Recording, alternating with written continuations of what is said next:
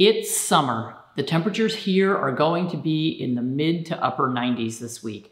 So taking care of our pets and understanding how to test for heat stroke is really critical. So one of the things that you can do is open the side of their mouth and look at the color of their tongue. If they don't have their tongue out, you can peek at it in between the teeth.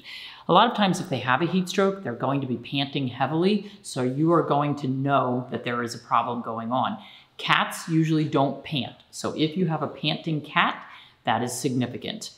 The tongue will usually be a bright red or a dark red if they're having a heat stroke, but one other thing that you can do is you can take their temperature. Normal body temperature for dogs and cats is 100 to 102.